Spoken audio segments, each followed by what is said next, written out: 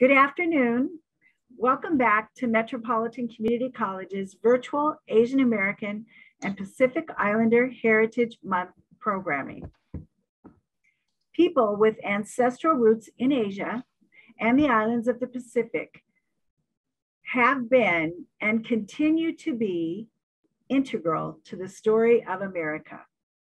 To celebrate their heritage and contributions, May was designated Asian American and Pacific Islander Heritage Month.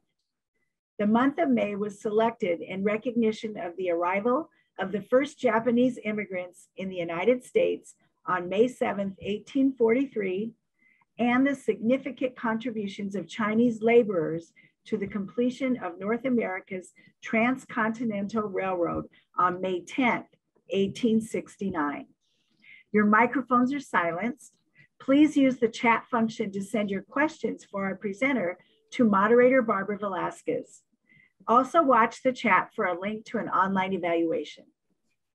How exciting it is today to have a former Metropolitan Community College employee present.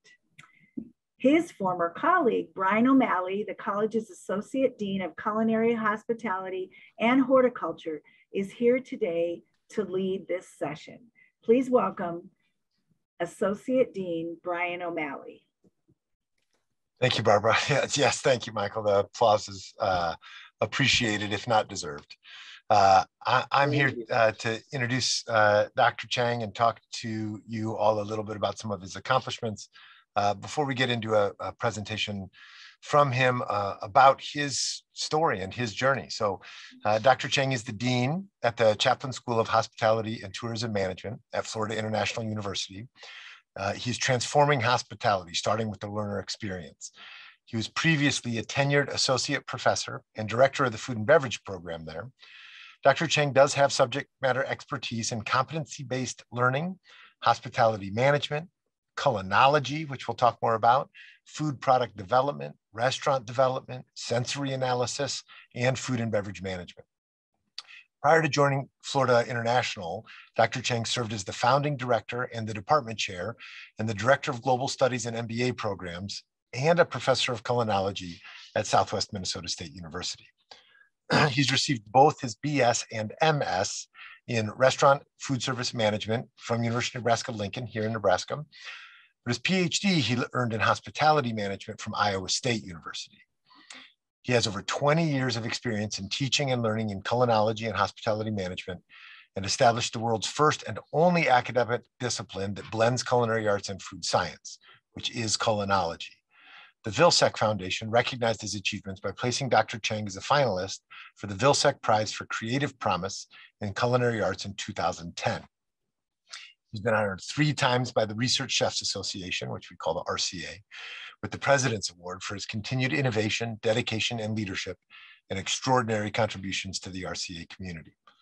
Dr. Cheng's been involved with establishing culinary programs, culinology programs, at University of Nebraska-Lincoln, at Southwest Minnesota State, and Taylor's University in Malaysia. Dr. Cheng has presented at various national and international conferences, also been invited to judge several culinary competitions. He's now editor-in-chief of the Journal of Culinary Science and Technology, as well as a published author of several peer-reviewed articles on culinology. He's been awarded over $1 million in public and private funded research. He serves as the board member at large for the RCA. He is a native of Malaysia. Please help me welcome Dr. Cheng for his presentation, From Malaysia to Florida, How I Went from Being an International Student to a Dean at a Public Research University. Dr. Cheng, welcome. Thank you, Brian. Absolutely. I wanna go back to that life I had where it was a lot easier. This whole administrative thing with the dean thing, is giving me a lot of white hairs. I don't know if you guys can see. Cynthia, I never used to have any white hair. I was like pure black kind of thing. I have enough for both of us right now. Enough. And I told my staff, I said, I'm just gonna someday show up, completely dyed black. And what would you guys do? They all threw their paper clips at me and staplers at me. So I'm not allowed to dye my hair apparently, but I guess other people could. So anyway, thank you so much, Brian, for the introduction. I did prepare a short little presentation. Let me see, share screen. I tried it earlier. I think it works. I'm gonna try it again. Cool. Okay. So I'm just gonna run through. Stop me at any time with any questions. Some of these pictures are a little corny, like for instance, this one. That's me, and that's my dad back in 1971. I still have those cheeks. They never left. That's me and my brother. So my brother's a year older than me. He had bigger cheeks than I did at that time. Now I have the big cheeks. He slimmed down. I haven't. Apparently, I didn't lose. For me, I don't lose the baby fat, I guess. But that's me. I grew up in Malaysia. Didn't come here till I was an international student back in 1991. And actually, now I lived in the US longer than I lived in Malaysia. It's crazy. So I grew up, like all Asian families, expanded family. You got aunts, uncles, cousins. Did I have any nephews? No nephews and nieces at that time. So this is me. Wait, sorry, wrong side. This side. There, up there. The one with the hair that's gotten a lot more shorter these days. And those two, actually, I'm going to move myself right in the middle. Those two are my sisters, my two younger sisters. And then my brother is the one all the way over there. And here's me in high school. So the last day of high school, I am right here. Oh, yeah. That's me. Kind of hard to miss that. So it was the all boys school. And what did I learn last week? Anyway, you have an all boys school, there's always an all girls school, which is very true too. It's typical. And this is right before I left for the US. My brother and my father. So this, I think, this is 1991. No, sorry, 1990, because January 1991 is when I came here to study as an international student. And then I landed in Nebraska. That back in the 80s. No, sorry. The hair. I know, right? So don't forget the earrings. Have that too. I still got the hole from it. But I haven't tried to put anything in, not recently anyways. That was my best friend in high school, who is now the CEO in Malaysia. What is the name of the company? Kipple Pay. So it's an online payment platform. Millionaire, So obviously he figured it out. I'm still government servant, apparently. Still working at it. And then met my wife while I was in grad school. We got married in 1998, and we actually just celebrated our 24th anniversary on Monday. We spent the week at Sandals, Grenada.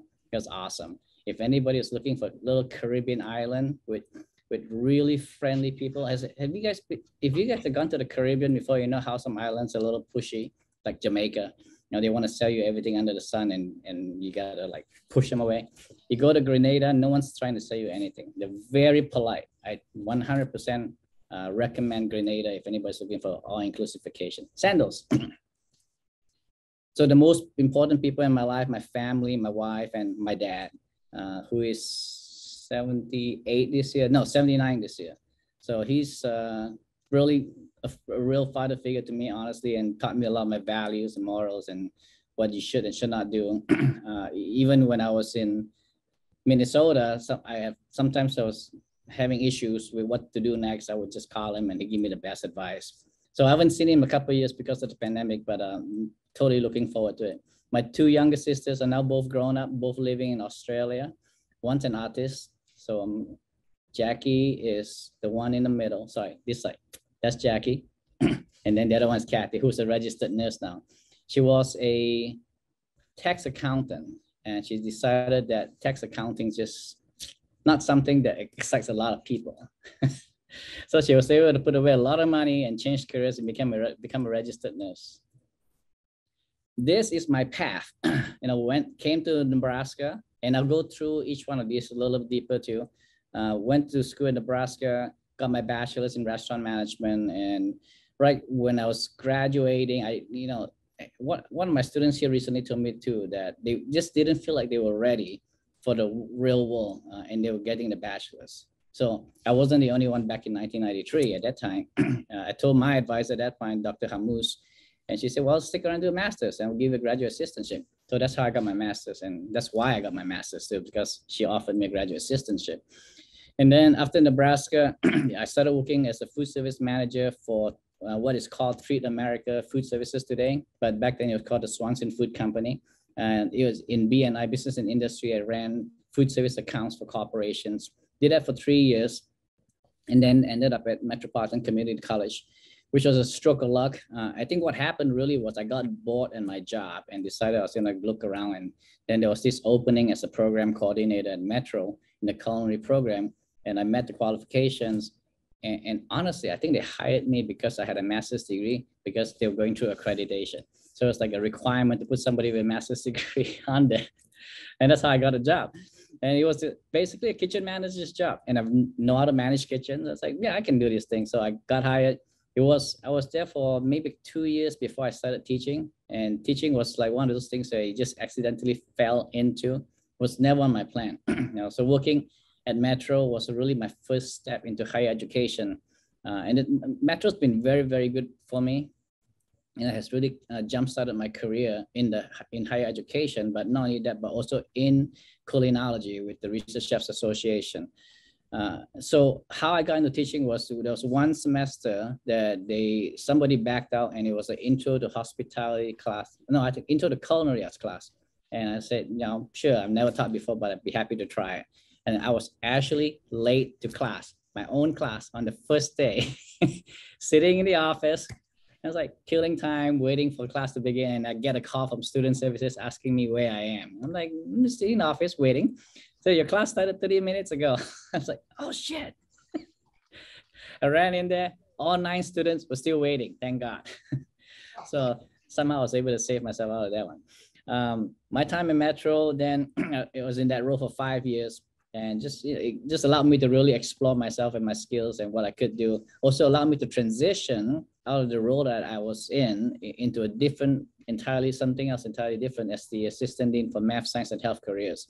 And I think what got me into that was I was trying to see if I had transferable skills, or am I always going to be working in the kitchen? So I tried that.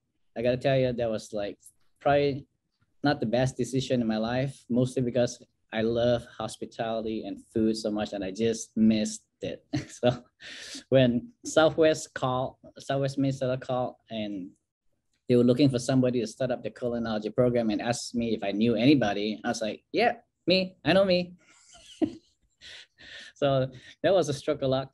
Ended up at Southwest Minnesota State, and that was another one of those things where being in the right place at the right time happened for me. So they brought me in as the founding director for this Culinology program to create it. And then when I met with the president, and he learned that I had a degree in hospitality, I was like, well, you should start up the hospitality program too, because we shut ours down like 3 years ago. I was like, okay. So then right off the bat, I was starting up 2 programs. They also appointed me as the associate professor instead of the assistant professor level, which at that time in life, I had no idea what that really meant, other than there was assistant professor, there's associate professor, and there's full professor. But what it allowed me to do was skip a step in the promotion process, which was like, I should really thank Southwest Minnesota State for giving me that opportunity. And then ended up getting early tenure at Southwest, but they told me I couldn't be promoted unless I got a PhD. So I said, okay, fine. I wasn't planning on it, but since they told me I needed it, so I went and enrolled started off at St. Cloud State University. And I probably made that decision because it was free, just paid for by the state university system. But then after my advisor tried to change my research topic, I said bye-bye. And I just went over to Iowa State instead, transferred everything, all the credits that I had taken, and was able to finish at Iowa State University. And that's how I ended up with my PhD in hospitality there. And then how I ended up at FIU was also another different story. So at Southwest, I figured out, and I was very fortunate that there's this weird hybrid role between the faculty and administrator. So you're not a full administrator, you're not a full faculty either, but you hold faculty rank. And when you're in between like that, you have administrative responsibilities and autonomy and the protection of the faculty. And that's like the sweet spot. I'm like, cool, I like that. So I wasn't gonna go anywhere after I finished my PhD, but I stumbled onto FIU, which at that point in 2014 as the conference, I had no idea what FIU is, where they are and what they do. I never heard of the school, but they were looking for somebody to do a food science program. And that's how I ended up at FIU. And that same year too, before I went to the conference, my wife and I spent, I think, 3 days in Miami on spring break, on vacation. And we just said jokingly to ourselves, this looks like a nice city. We like the food here. We like the people. It's a vacation destination. Maybe someday we'll move down here kind of thing. Literally December 2014, I packed up everything. We had sold our house in October and then started work at FIU in January 2015. So it's very strange. Struck a luck. So back to Metro. Metro is where I started the Culinology program. Hired as a program coordinator, became the assistant dean. Brian, you remember Jim Tribune? A little bit, yeah. Wait, this way. Yeah. And that's me I think this is 2001. No, I still look the same. You look better now, man. Well, thank you. So honestly, this whole Culinology thing was because Jim Tribune gave me that opportunity. He came to me with this piece of paper he called it the Research Chef Concentration. And he said, go to this conference, the Research Chefs Association conference, and see if they would let us teach this Research Chef Concentration. I said, okay. I had zero culinary background. I knew how to run a kitchen, but I'm definitely not a culinarian. And I went to the conference. I spoke to the president. He goes, yeah, I know we like the idea, but we really want a bachelor's degree. I said, well, Metro doesn't offer a bachelor's degree. We still don't, right? Or do we now? No, sir. So I went to the next best thing, which is I called up my advisor at Nebraska. And I said, we can offer the culinary. Can you guys offer the food science? Because, well, I mean, nutritional science and dietetics. We don't really do food science, but we have a food science department. We can make it work. And that's how we got the program together. So the first curriculum for Culinology was like, we decided this set of classes look good. This set of classes in Nebraska look good. Let's put them together, run it by the RCA, see what they think. They made a few revisions, and that's how we launched it. It's just all input from people from the industry. Not so much anybody else, but a couple of faculty members. And we actually got that approved. The nice thing about this is it was unique that nobody understood what it was, so they weren't going to challenge it. Today, try doing that in the faculty senate. Everybody has an opinion, right? And everybody wants statistics, wants you to do a feasibility study and all this other stuff. Yeah, that would not fly today. So we did that. Nebraska still has it, but it has since then moved over to Department of Food Science. So it's no longer within the Department of Hospitality, Restaurant, and Events Management, I think, which is where I graduated from. So what is Culinology? It is literally what I said, combination of culinary arts and food science with food technology. Culinology itself is a made up word, registered trademark by the RCA. I don't own it. The Research Chefs Association own it. Not that they're actively policing it, so if anybody wants to use it, not that I'm telling you guys to use it, but you can freely. So the RCA owns it. And what is the RCA? So RCA is founded in 1995, and the way it started was a bunch of classically trained chefs got together at an ACF, American Culinary Federation conference, and decided that, hey, we're a subset of the food industry. We're not food scientists. We are classically trained chefs, and we should form our own group because we're developing food products in commercial food corporations. So that's how they founded the RCA. Initially, it was all chefs, and then they decided after that to expand it to include educators, food scientists, nutritionists, technologists, and so on. Now, we always get this question, like, what is the difference between that and molecular gastronomy? So molecular gastronomy really focuses more on the art, whereas culinology is it's a lot more practical. And you can see here the definitions between the two. Molecular gastronomy is art for the sake of art, I guess. And it's all about the experience, how it's finely tuned, it looks beautiful. It's just, in one word, not scalable, okay? Whereas culinology is scalable. The whole intention is let's bring better tasting food to the masses, okay? Let's not continue serving lousy food.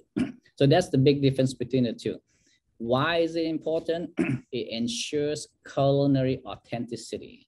So you want food to taste like food, not food that has been butchered and mixed with a whole bunch of preservatives. So it looks beautiful, or not looks beautiful, it lasts longer, but it doesn't necessarily taste as good. It's time and labor saving because we do real feasibility studies in there.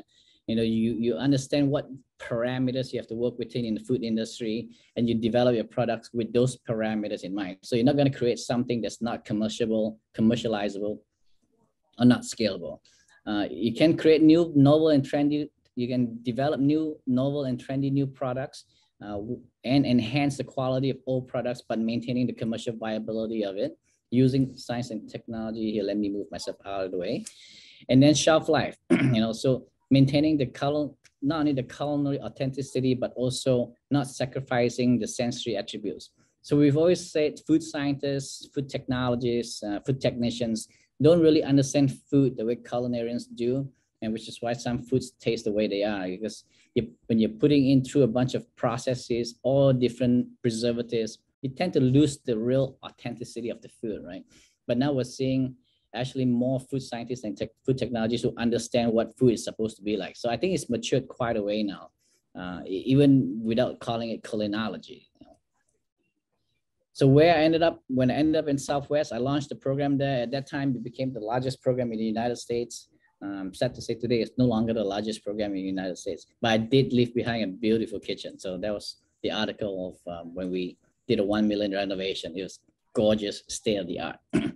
And my time at Southwest was very interesting. Like I said, I was there for 9 years. Southwest really did give me a jump start in my career. And I thought I was just gonna stay there forever because it was a nice little town. It was safe, it was secure. People like me, I like people.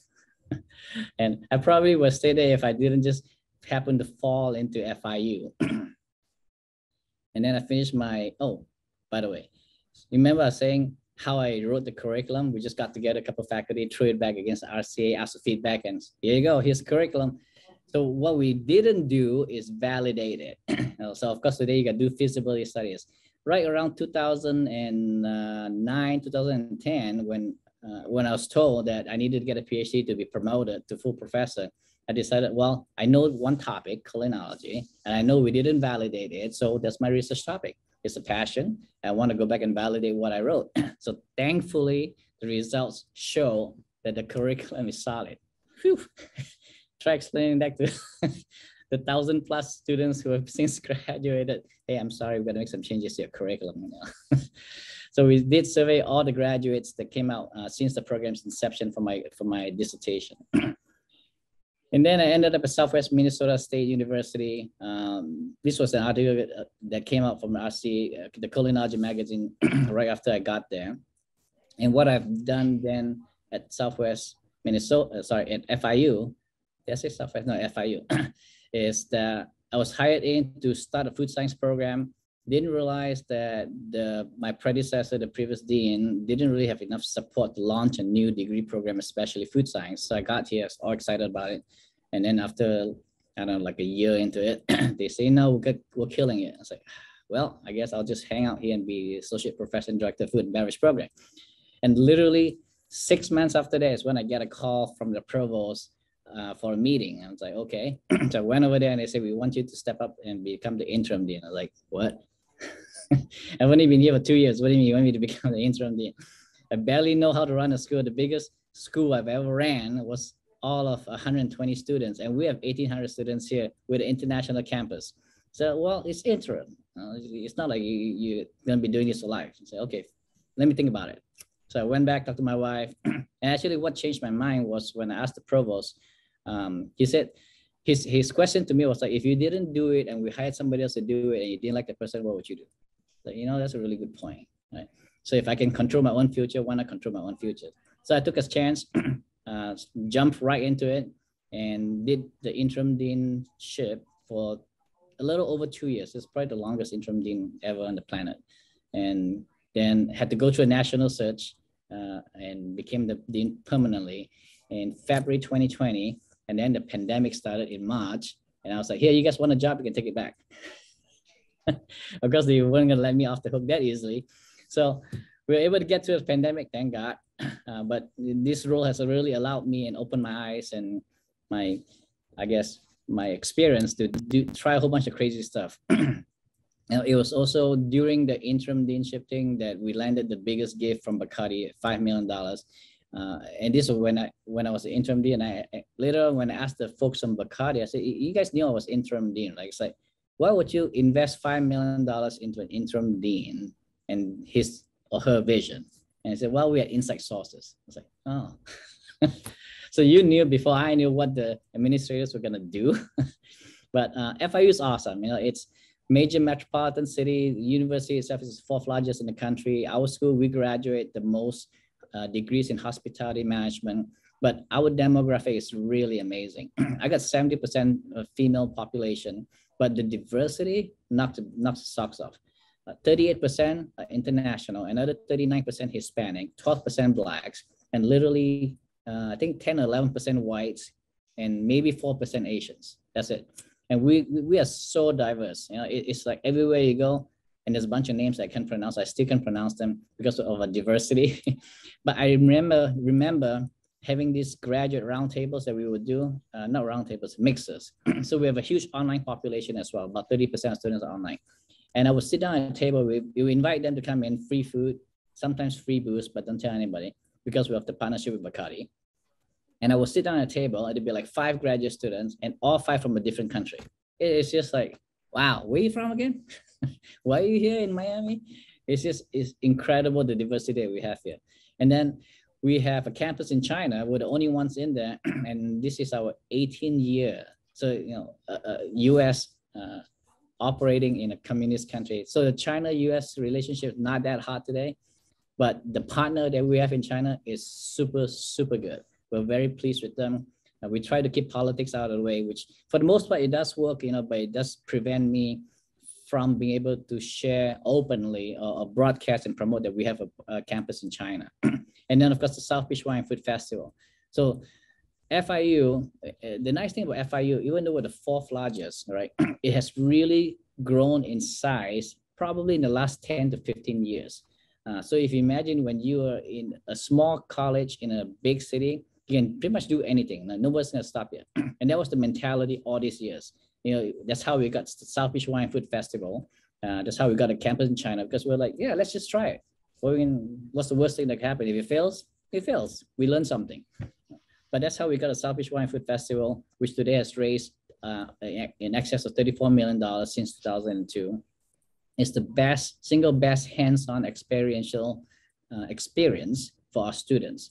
Our students are doing everything from logistics, culinary prep, marketing, transporting, dealing with talent, customer service, welcoming guests, everything from A to Z. What else do we have? Oh, and then, of course, like I said earlier, we're just sometimes crazy and we don't sit around for long. We discovered that we have an alum that graduated from FIU in 2003, who is the son of the founder of Sandals Resorts International. And when we discovered that, we were like, hey, we should talk to this guy. So we found him during the pandemic. Somehow he agreed to do a Zoom session for us. And then the relationship grew. And now we're in partnership with them to develop a school down in the Caribbean, which is the Gordon Bush Stewart International School of Hospitality and Tourism. So, oh, I forgot. Food incubator. So that's one of the things where you have too much time in your hands and trying to figure out what to do with your life kind of thing. This was right after they told me I couldn't do a food science program. So I was like, okay, well, I got culinology. I know I don't have a culinology program here at FIU. I couldn't start one either because my student population here is different and the food manufacturing industry doesn't exist in South Florida. It's all in the Midwest. So I was like, well, I guess I'll just sit around and be a hospitality management professor. And I was like, I got all this kitchen space, you know, they're like half utilized. Why don't we turn in a food incubator and help the community? So we actually got a $500,000 grant from City Foundation and we started promoting this and we got our first go around 12 low to medium income minority entrepreneurs to come in and set up shop in our kitchens. Basically, we say, here's a space, we help you with expertise. So we gave them workshops on financing, marketing, branding, and they all come with passion. They don't necessarily know how to scale up the business. And that was our intention, to help them scale up the businesses. What else do we do? Oh, and then the industry relief fund too. So the South Beach Wine Food Festival raises approximately $1.5 to $1.8 million for us every year, which is like, it's literally cash for us. We use most of it on scholarship. during the pandemic, when it first started, we saw how hospitality was affected, and we decided we need to do something back for the industry that has been very helpful to us. And we said, let's put in $1 million.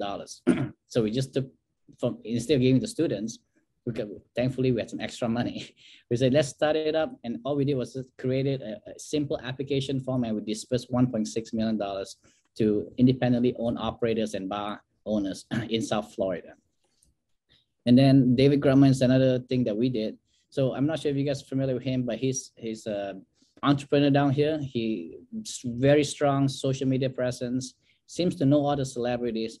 The nice thing about Miami is like a lot of celebrities seems to want to come down here. And for some reason, you know, he owns the 2 nightclubs, Live and Story, has a few restaurants. So he's very successful.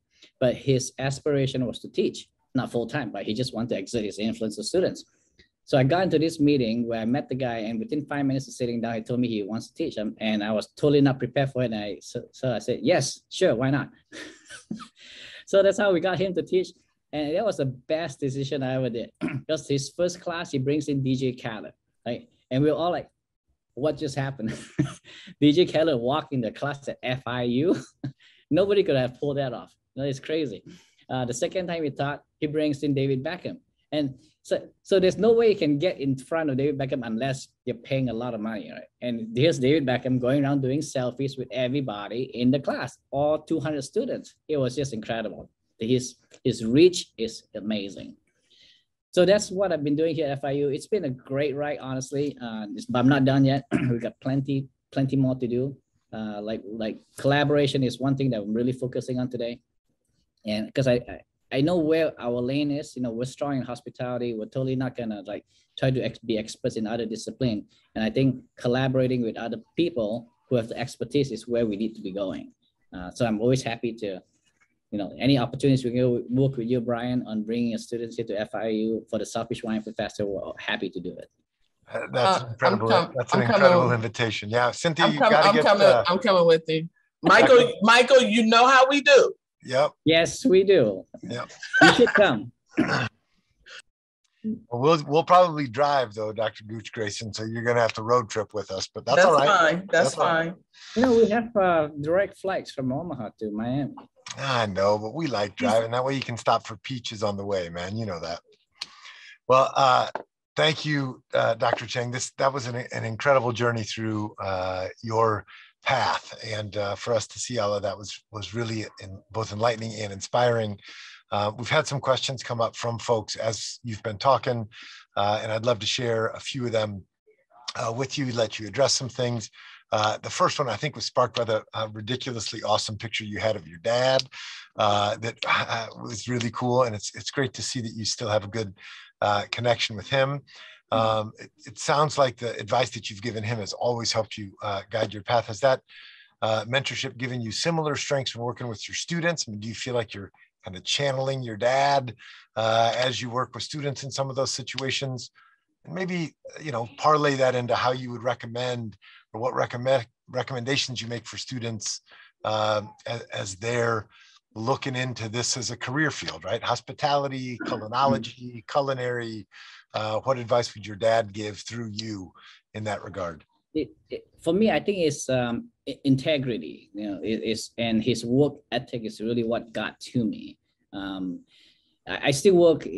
I wouldn't call it 7 days a week, but it's almost 7 days a week, and that's what he did. You know, he was always dedicated, committed to his work, and he always did things. He never half-assed anything. He put his soul and passion into whatever he was, and he always looked at it from all angles. And I learned that from him as well as from my previous supervisors at the University of Nebraska-Lincoln, where, you know, there's always more behind the story, like more than one side to the story, if that's the right phrase. Yeah. So you just need to not have rash judgments, not react, you know, and just think about it. Sometimes sleep on it always helps, but doing the right thing is what I learned from him best. Similarly to the first president that hired me at Southwest Minnesota State, he had told me to at one point, it's like, you know, if you don't want to end up on the front page of any newspaper, then don't do it. And I was like, okay, good. I'll keep that in mind. So that's what's guided me, I guess. Those are two great pieces of advice. That's a great one. Somebody in the audience was asking about documentaries, things like What the Health, other documentaries like that. I mean, as a trained food service professional and somebody with a master's in nutrition, what do you think of documentaries like that? Documentaries like that track what you do, like reality. Well, so What the Health as a documentary is something that is talks about food's impact on kind of the obesity crisis in the United States.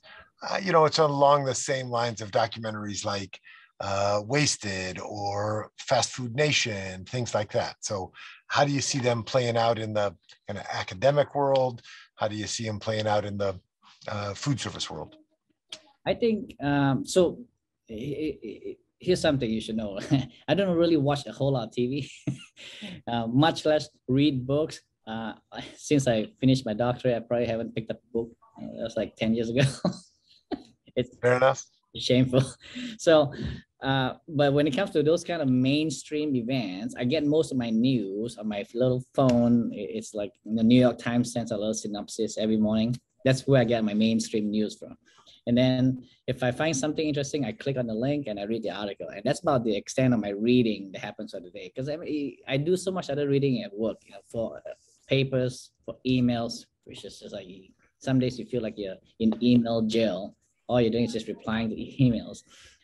So back to your question, those documentaries, I wish I had time to actually sit down and watch them. I probably would have an opinion, but I just don't make time, I guess. And they're not high priority for me. But well, I will make time me think too. Yeah, time for Star Wars. That's fair. It makes me think too. I certainly see keeping up with the news and current events through the streams you're talking about. But do you think the professional organizations and commitments that way are enough to keep you up to speed professionally? Yes and no. So going to conferences does help because you do interact with a bunch of other professionals and you get their points of view and you learn what's current. So I think those are very helpful for professional development. If you're going to a consumer conference, that helps too because then you're seeing what's trending and you can bring those back to you. I think a lot of what we see on mainstream media, TV and social media, a lot of that really is sensationalized, news especially. But sometimes you see those news and you're seeing the same pictures over and over again, same short video clip over and over again. It's like, okay, maybe that happened for a split second, but really it's not like that 99% of the time. But people seem to believe that split second that it happened. So there's a part that captures your attention and imagination, but you should really stop and think about what's the rest of the story behind it. You've articulated very well the way I try to tell people about the difference in culinary television and the reality of the culinary industry, right? That so many people fall in love with thinking that I want to go to culinary school because I see this happen on television and it looks cool and exciting. And you're right. Those 30 minutes called out of 8 hours of filming do look pretty exciting, but the rest of it's still peeling potatoes and mopping and arguing with the guy about deliveries. Like it's mostly work and a little bit exciting. So all those culinary competitions that you see on TV and all the excitement, stuff catching on fire. You might have caught on fire for 2 seconds. Okay? Right. The rest of the time, everything is fine. But it was the 2 seconds that the camera focused on that made it look exciting. It's like, that's why I wish every time they filmed a commercial, they didn't make us light something on fire. I'm like, that's not what happens over here 99% of the time.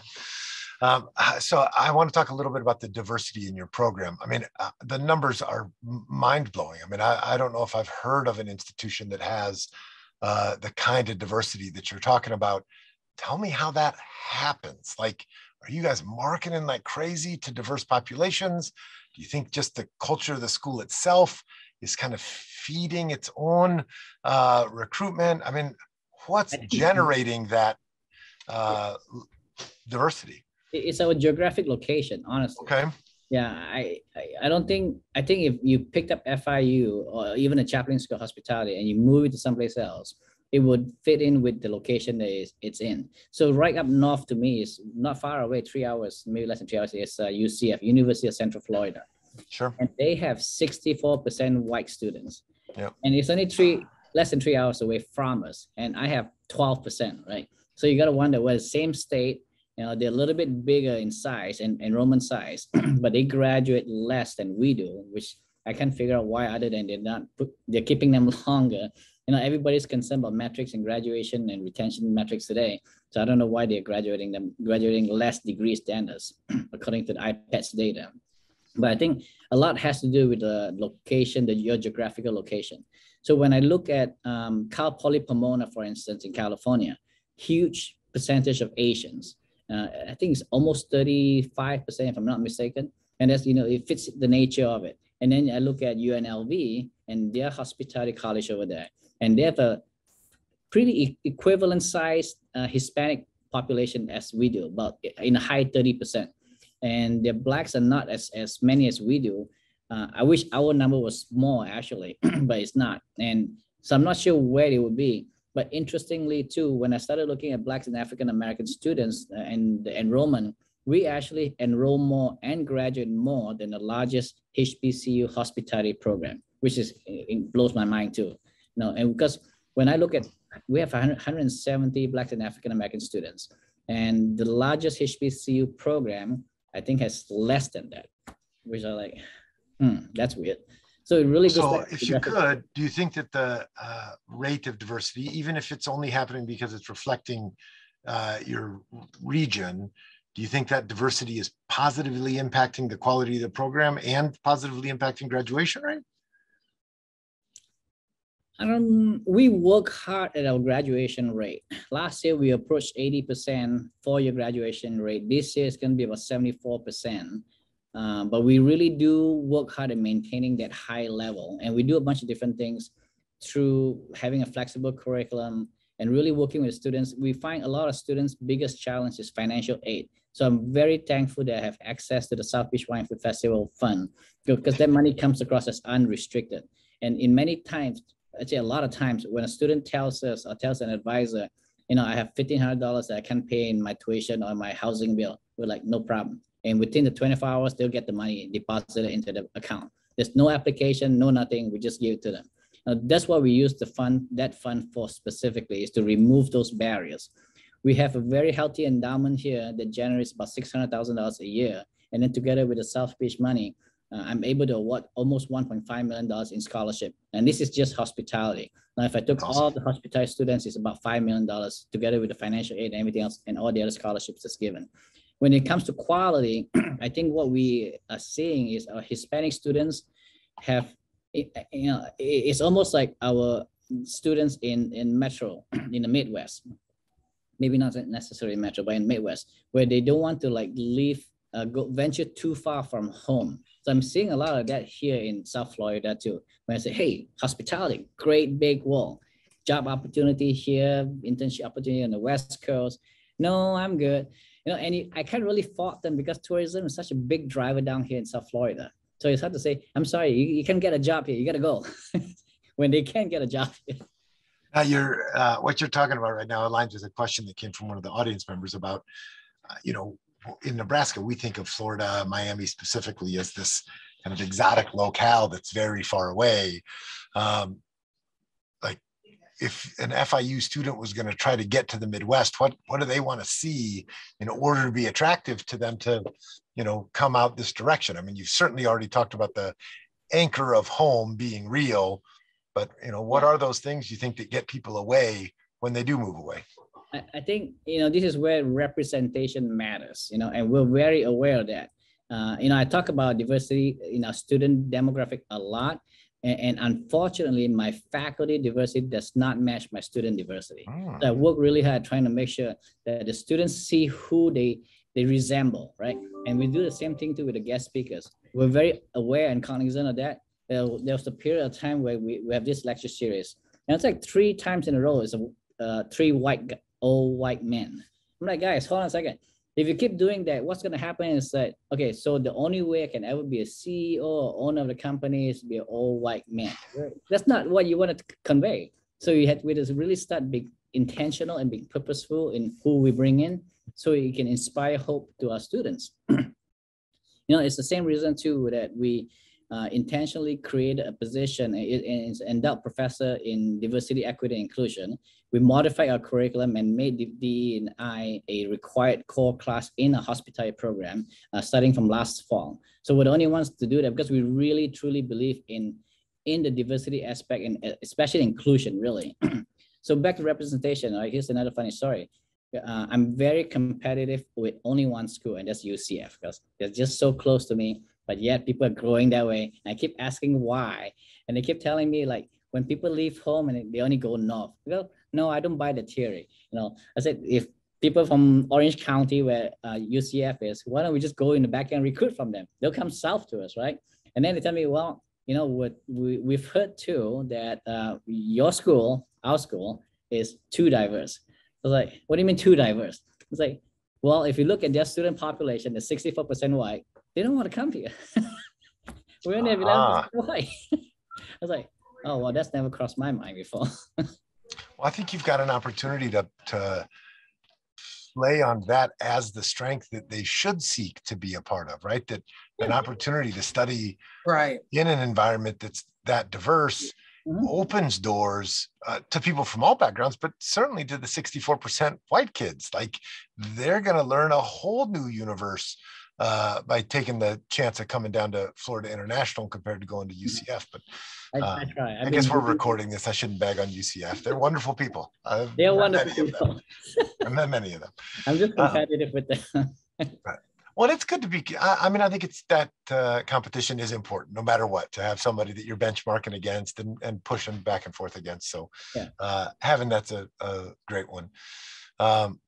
Do you see students coming into your program that have been coming out of community college environments ever? Do you do 2+2 agreements with folks? We do. Okay. Our largest student population is actually transfer students. And we have a very strong relationship with Broward College in Broward County, as well as Miami-Dade College in Dade County. Sure. So those two colleges brings in almost 70% of our student population are transfer students. Is that across the FIU, or that's just in Chaplain? Yeah. Okay. And I think a lot of it is because we created our curriculum to be that flexible. We want to maximize, and we understand the strain it puts. A lot of students are really working class family students. They're not rich, they're not privileged. Our in-state tuition rate is only $7,000 for the entire year. So, and Florida has this, what's it called again? Where the parents can invest into their students' tuition fund. Yeah, 529 plan. Yes, but it's a specific name for it. So they're coming here like literally with very zero expense, with very little expenses. But then with our international students, there's another population that, because I am a former international student, so I know what it's like when you come here and you got all these challenges. And Miami is not cheap to live in. Rental for a lousy 1-bedroom apartment is like $2,500. It's like, geez, you just want to die. So you just imagine, if you can offer money and help them out, let's do it. But definitely we do work a lot with Broward and Miami-Dade. We have been getting some students from Kirkwood Community College in Iowa. Oh, sure. But not that many. We have gotten, I think, a half dozen per year, roughly. I did forget to mention our campus in China, which is a full 4-year program. The first 2 years are taught by the school in China. The second 2 years are fully taught by us. So the second 2 years is 100% in English. First 2 years is in Chinese. But they get a FIU degree and they get a TUC, which is the name of the school degree. So that program there, and some weird law in Florida allows any student, in-state or out-of-state or international students, to study abroad at the in-state price. So we actually get about 40 pre-pandemic, 40 to 50 students going to China every year for that reason. They're saving money. China's cost of living is a lot cheaper. There's dormitories on campus that we provide, and it's a grand old time, and then they're in China, playing in-state Florida rate. Yep. Even if they moved to China from somewhere else. Which we do have several who did that. That's amazing. There's a kid who was there for 3 semesters. I kept going, I said, why are you still here? Like, man, I'm saving so much money.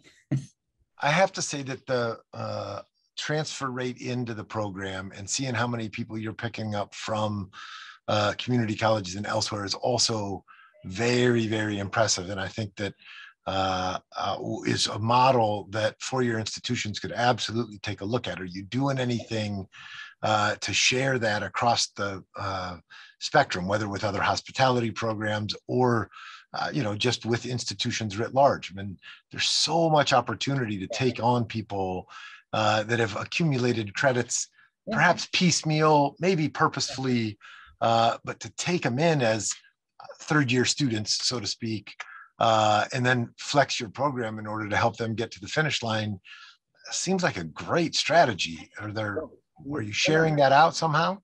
We're not snooty, we're still a state public university, guys. We might be R1, but we're still a state public university. We're still a hospitality school. Doesn't matter what your background is. It's the same industry that we're all going into for hospitality. So we don't see ourselves. Oh, by the way, we don't have a PhD program, so we're not high on research, but we understand, and we've actually been focusing on it. For us to move up in ranking and reputation, we have to have a stronger research component. So, and I understand there's differences in faculty too. So you got faculty who are strong researchers, faculty are strong teachers. So split them up. Let those who do well in that area do what they do really well. So I've tasked the researchers, which is only a handful, like 8 of them, I have 40 full-time faculty. So only 8 out of 40 are strong. I say, do your research component, the rest focus on teaching. What we've delivered really well here is what we call, I don't think it's a real word, wraparound service. So whatever your problem is, whoever you first talk to, we're gonna help you find a solution. We're not gonna just pass off the next person. We go to bat for our students a lot. So we follow a lot of exam waivers, because I don't believe every rule in the university is a set rule. Like these deadlines, I think they're all arbitrary. There was a rule that say you had to be registered for at least 1 credit in the semester you're graduating. So if you think about it, international student misses the graduation the last semester, and then so they have to stick around for commencement next year, and they have to be registered for 1 class. Well, they already have living expenses. Now you're making them pay another $1,000 to register for 1 credit just so they can graduate that they do not need. That's ridiculous. So we filed for waivers. We actually get comments from the provost's office. I say, you guys file a lot of waivers. I go, yeah, because we're going to bat for our students. Yep. Some of these rules are like arbitrary. Who made them up? I will say, if somebody asked me the lesson that I learned from the short time I spent with you, that's it. And it aligns actually with a lot of lessons I learned from my own dad. But your advice to me around here was there's always a way to get that done for a student.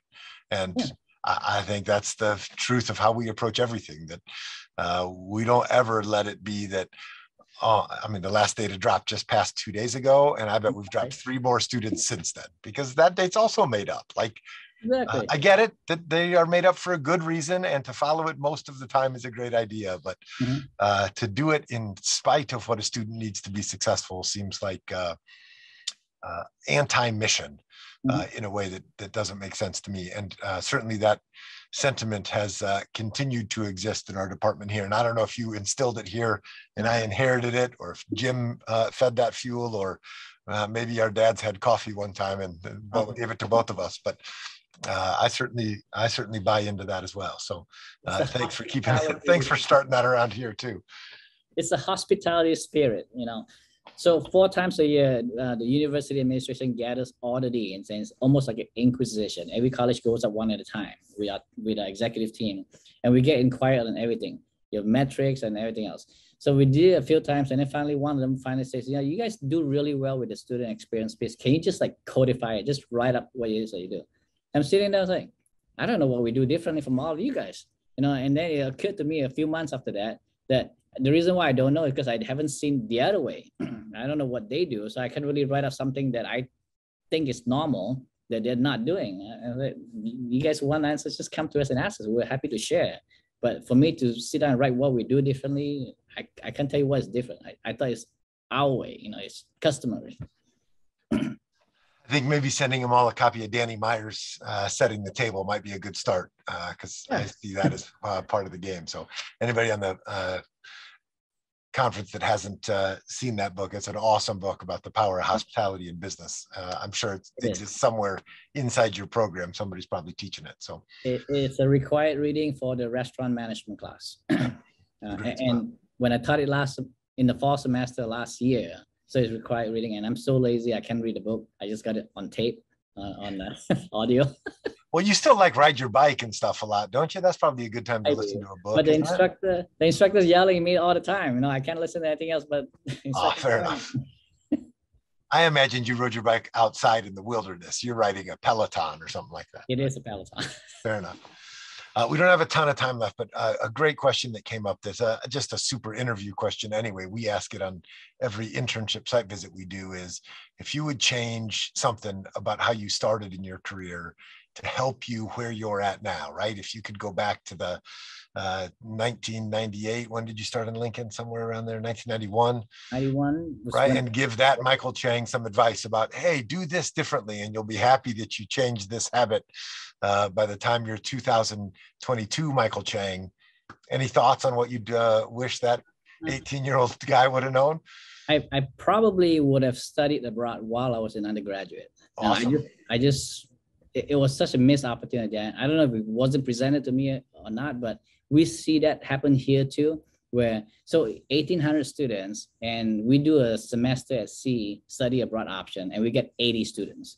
You think like 1,800 don't want to go on a semester at sea. It's for 2 weeks, and it's only $1,800. So it's dirt cheap. So we don't know why there are not more students doing it. And we literally have scholarship money that we throw at them, just like go study abroad. I think that experience is incredible. It's like when I got into this interim dean role and I learned, oh, hey, we got a campus in China. I've never been to China. It was not on my bucket list of places to go. And the first time I got there in Beijing, I'm looking at it with my mouth wide open. It's like, why did I wait so long to come to China? This is amazing.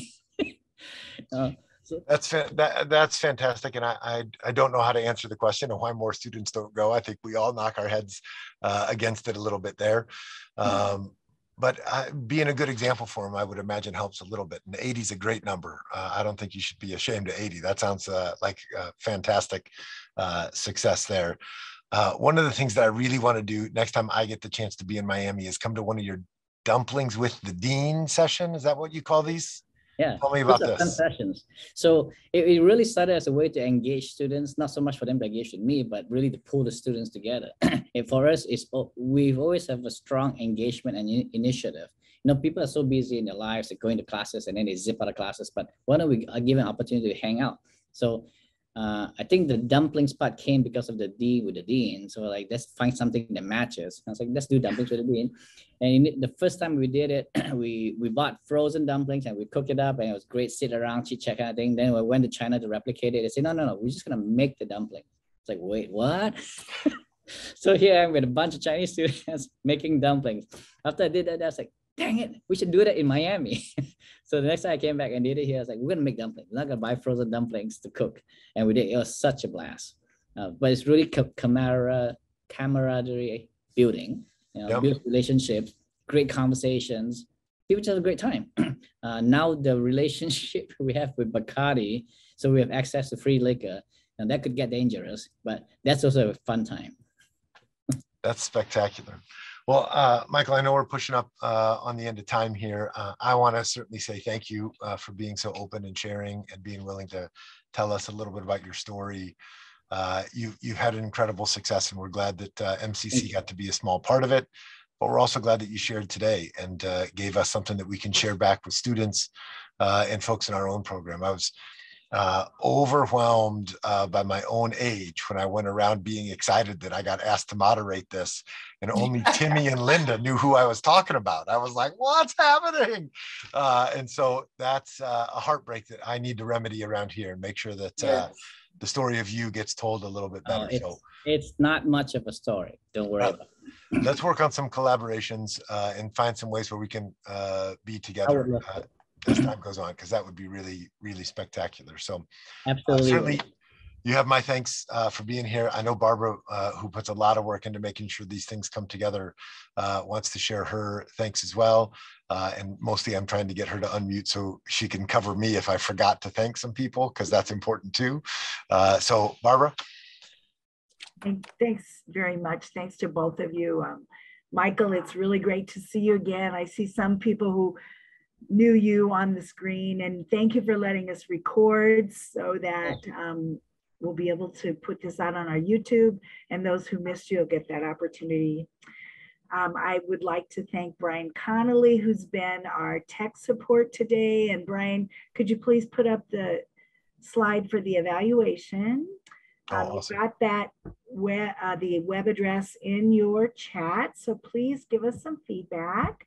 check out mccneb.edu/Asian for our final program, which will feature Marquardt, who is a native of Thailand, and she's going to talk about Thai culture through food. So we'll see you next Wednesday, May 18th. Oh, I'm so sorry. The time on that is wrong. She's going to be on at 12:30. Apologies for the mistake on that. 12:30 is the time for that event. Okay, guys. Thank you. Good afternoon. Good to see you, Michael. Good to see you too. Your picture, Cynthia. Yes. Take care. Cheers, Bye. everyone. You too. Bye.